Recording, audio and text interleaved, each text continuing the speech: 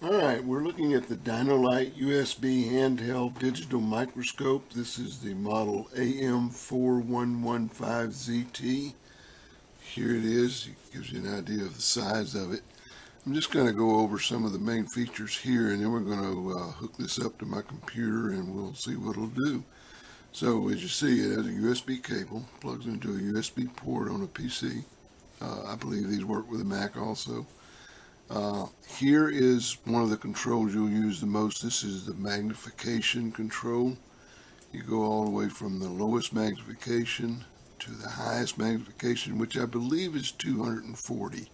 The last marked one is 220, but it goes just beyond that scale, so I believe it will go to 240. Right here you have a little metal button. What that is actually a capacitive sensor. All you need to do is, if you have this feature turned on in the software, all you have to do is just touch it and it will take a picture. Really cool feature if you're doing it handheld where it's not right there at your computer.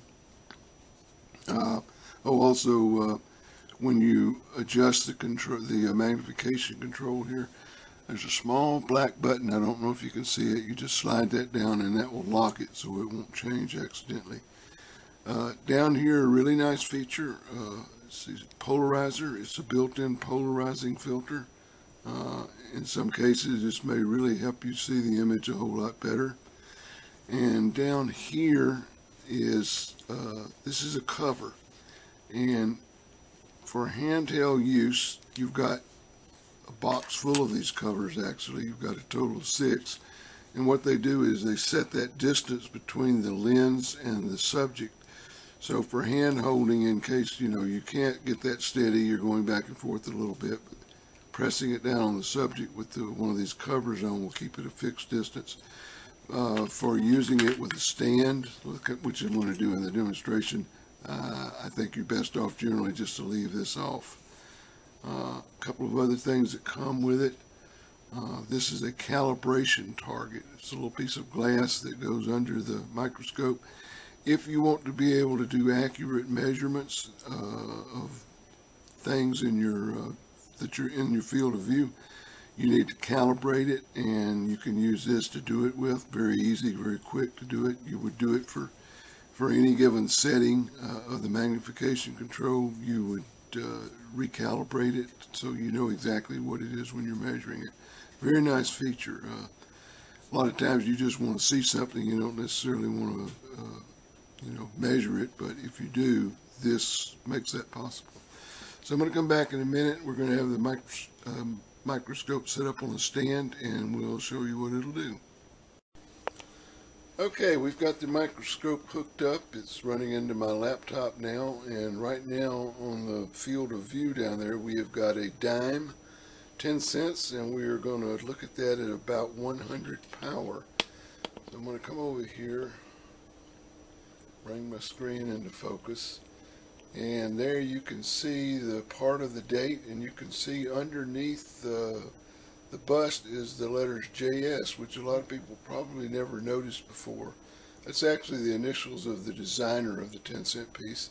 Now let me show you something else. I'm going to rotate the polarizer, and it does make a little bit of a difference. Some things it will make more of a difference.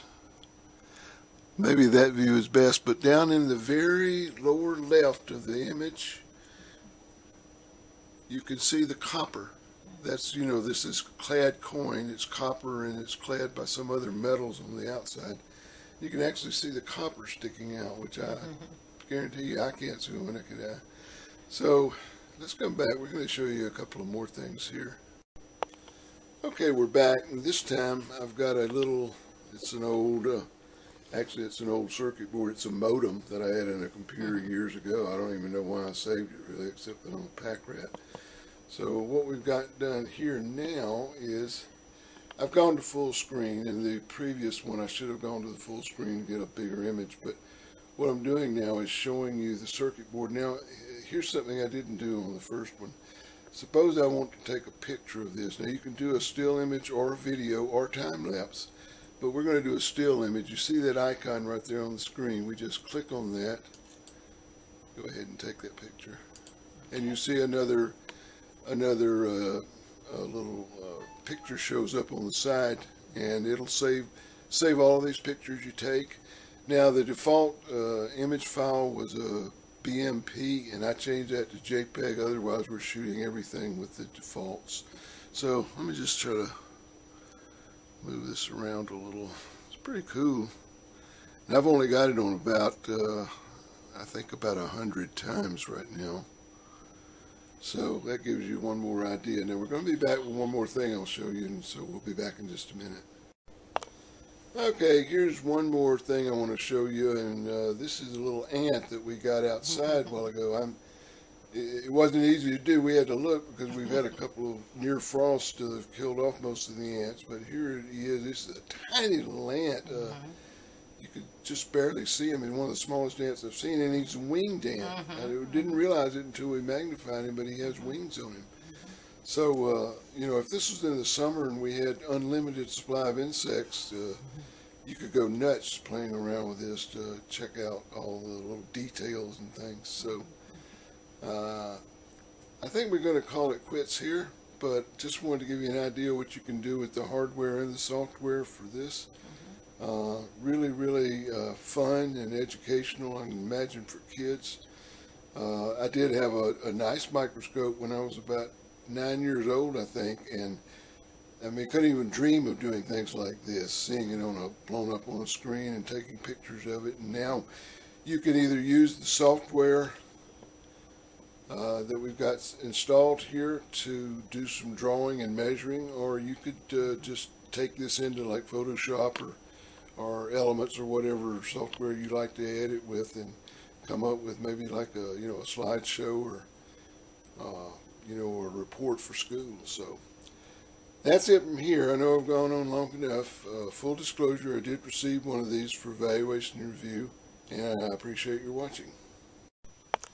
Okay, folks, I know I said that was all, but I have to come back for one more. We tried magnifying them a little more, and this is incredible. You can see this big compound eye and the little pixel things in it, and then the little tiny hairs on his abdomen. This is unbelievable, because I'm telling you, this guy, I didn't measure him, but on the microscope stage, but he must be less than a millimeter long, and this is what we're getting when we blow that up. Just incredible detail. So we're blowing him up here now to something over 100 times. That's just amazing, the detail we're seeing on that. Let's get his picture. Yay. Okay, I'm going to let you go. That really is all. Thanks for watching.